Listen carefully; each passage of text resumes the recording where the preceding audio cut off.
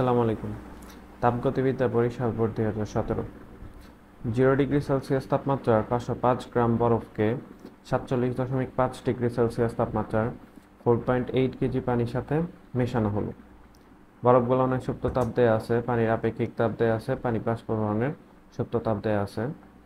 উদ্দীপকে শুধু বরফ গলনের ক্ষেত্রে এনট্রপির পরিবর্তন কত? বরফ গলনের ক্ষেত্রে অর্থাৎ এই যে 0 ডিগ্রি সেলসিয়াস তাপমাত্রার 505 গ্রাম বরফকে যদি আমি গলাই, অর্থাৎ 0 ডিগ্রি সেলসিয়াস তাপমাত্রার বরফ থেকে 0 ডিগ্রি সেলসিয়াস তাপমাত্রায় পানিতে পরিণত হবে। তো এই ক্ষেত্রে এনট্রপির পরিবর্তন বের করতে হবে। যেহেতু এই ক্ষেত্রে তাপমাত্রার কোনো পরিবর্তন ঘটে না, আমরা জানি তাপমাত্রার যদি পরিবর্তন না ঘটে তাহলে সেই ক্ষেত্রে এনট্রপির পরিবর্তনের সূত্র কি? Del S is equal to del Q divide হচ্ছে টি। যদি তাপমাত্রার পরিবর্তন না হয় তাহলে সেই ক্ষেত্রে এনট্রপির পরিবর্তন বের করার সূত্র এটা। ডেল কিউ এর পরিবর্তে কি লিখতে পারি আমরা?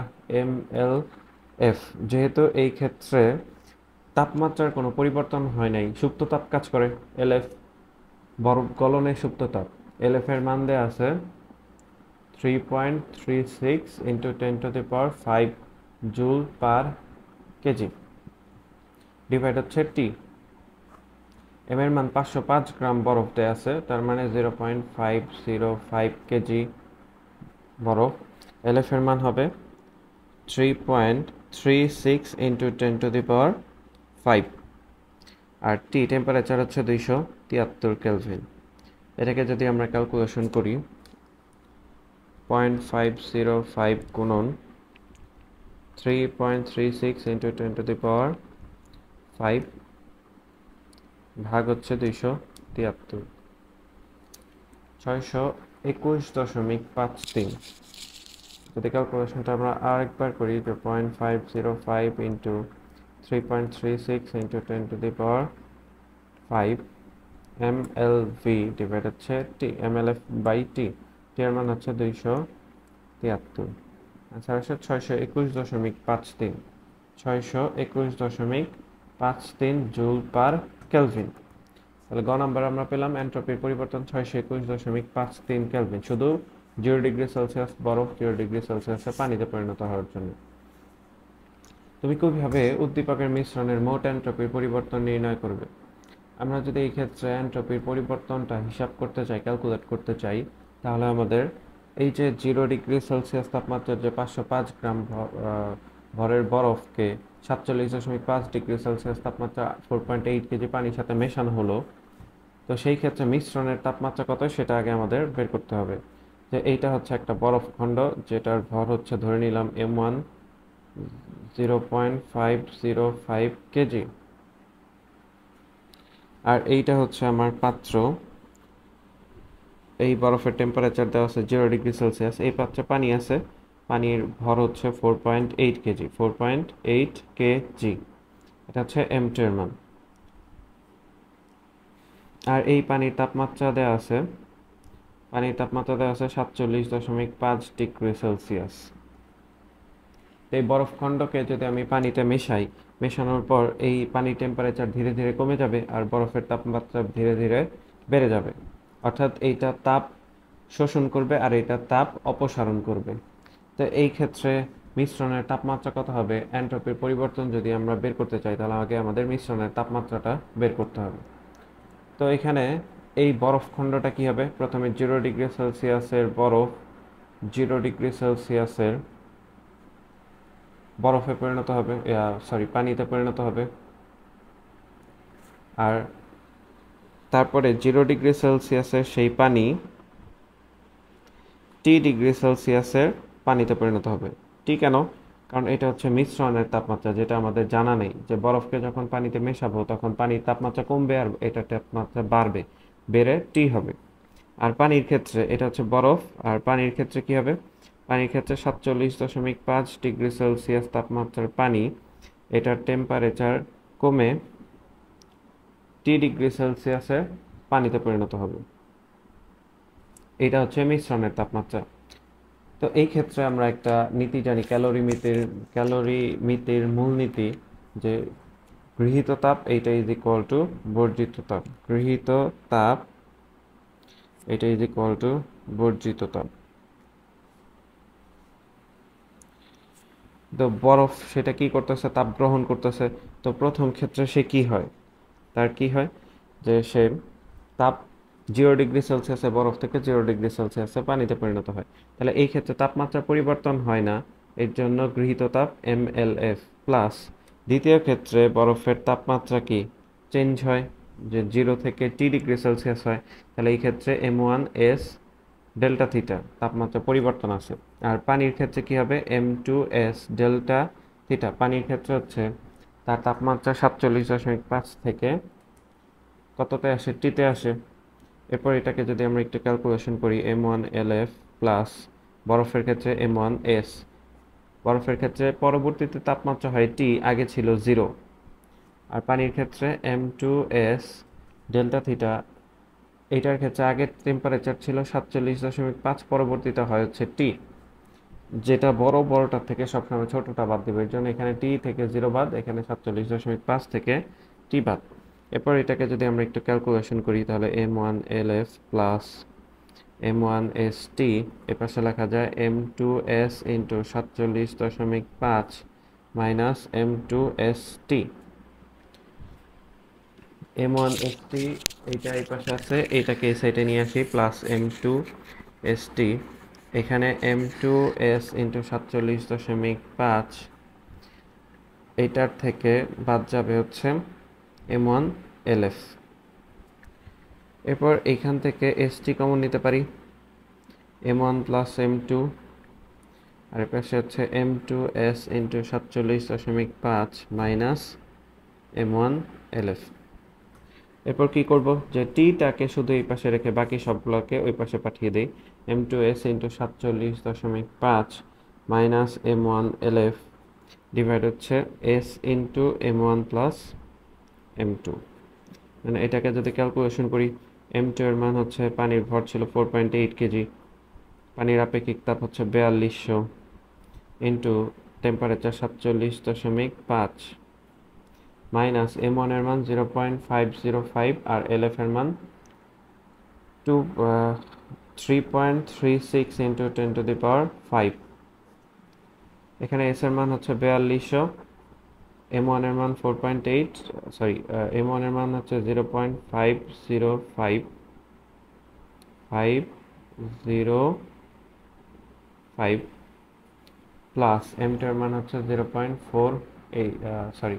4.8 কেজি। এটাকে যদি আমরা ক্যালকুলেশন করি, তাহলে মিশ্রণের তাপমাত্রা আসে 35.36 ডিগ্রি সেলসিয়াস। ডিগ্রি সেলসিয়াসে যেহেতু এখানে আমরা মানটা বসাই, এই জন্য এটার অ্যান্সারটা আসবে ডিগ্রি সেলসিয়াসে 35.36 ডিগ্রি সেলসিয়াস। এটা হচ্ছে মিশ্রণের তাপমাত্রা। তো এখন আমাদের মিশ্রণের তাপমাত্রা যেহেতু বের হয়ে গেছে, এখন আমরা এনট্রপির পরিবর্তনও বের করতে পারবো। তো প্রথম ক্ষেত্রে বরফের টেম্পারেচার ধীরে ধীরে বাড়তেছে, তো সেই ক্ষেত্রে এনট্রপি বৃদ্ধি পায়। আর পানির টেম্পারেচার যে কমে গেল 35.36 হলো 47.5 থেকে, তাহলে পানির ক্ষেত্রে এনট্রপির পরিমাণ হ্রাস পাবে। তো বরফের ক্ষেত্রে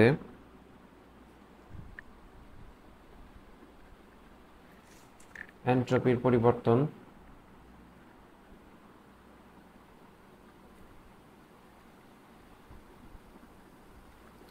ডেল এস, এইটা ইজ ইকুয়াল টু, প্রথম ক্ষেত্রে এনট্রপি m1LF ডিভাইড হচ্ছে টি, তাপমাত্রা পরিবর্তন হয়নি। দ্বিতীয় ক্ষেত্রে তাপমাত্রা পরিবর্তন হয় m1s লন T2 ডিভাইড হচ্ছে T1। ডেল এস এইটা ইজ ইকুয়াল টু, m1 এর মান কত, 0.505 ইন্টু LF হচ্ছে 3.36 ইন্টু 10⁵ ডিভাইড টি, টেম্পারেচার হচ্ছে 273, প্লাস m1 এর মান হচ্ছে 0.505, s এর মান হচ্ছে 4200 ইন্টু লন T2 এর মান কত, T2 এর মান হচ্ছে মিশ্রণের তাপমাত্রা যে 35.36, এটাকে যদি 273 এর সাথে যোগ করি, তাহলে 308.36, আর নিচে হচ্ছে আগে ছিল কত, 273, এটাকে যদি আমরা ক্যালকুলেশন করি এনট্রপি কতটুকু বৃদ্ধি পায় 0.505 ইন্টু 40 সরি লন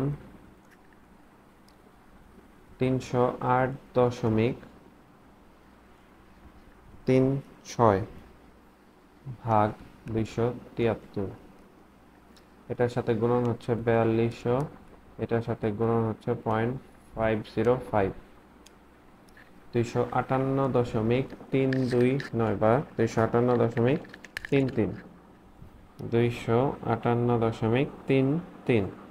আর এই পাশে যদি ক্যালকুলেশন করি 3.36 ইন্টু 10⁵ গুণন 0.505 ভাগ 273, 621.538, 621.538। এই দুইটা যদি একত্রে যোগ করি প্লাস 258.33, তাহলে আমাদের অ্যান্সার আসতেছে 879.86, 879.86 joule per kelvin.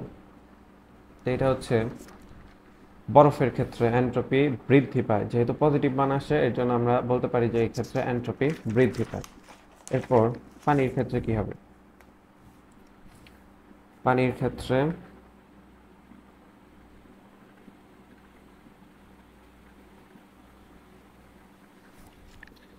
Del S এইটা ইজ ইকুয়াল টু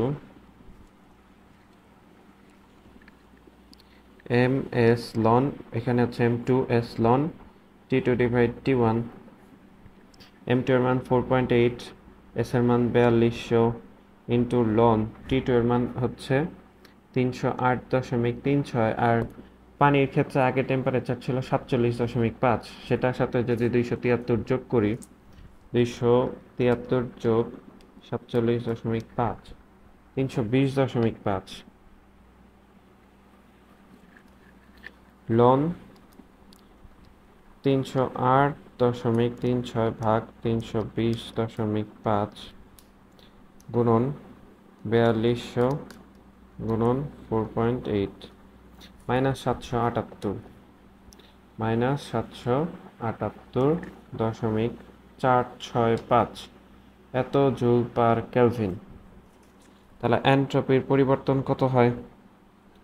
এনট্রপির পরিবর্তন আগে ছিল এনট্রপি বৃদ্ধি, সেটা আসে 879.8 জুল পার কেলভিন। আর এই ক্ষেত্রে আসে -778.465, যেহেতু এনট্রপি হ্রাস পায়, তো জুল পার কেলভিন। 879. এটার সাথে যোগ করব 0.86,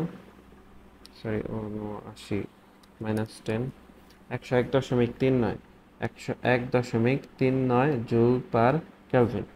অর্থাৎ মোট এনট্রপির পরিবর্তন আমরা পেলাম 101.39 জুল পার কেলভিন। এইভাবে হচ্ছে আমরা মিশ্রণের মোট এনট্রপির পরিবর্তন বের করে ফেললাম। আশা করি ম্যাথটা সবাই বুঝতে পেরেছেন। ভালো লাগলে অবশ্যই লাইক, শেয়ার, সাবস্ক্রাইব করবেন। যদি কোনো সমস্যা থাকে অবশ্যই কমেন্ট করে জানাবেন। সবাই ভালো থাকবেন। আসসালামু আলাইকুম।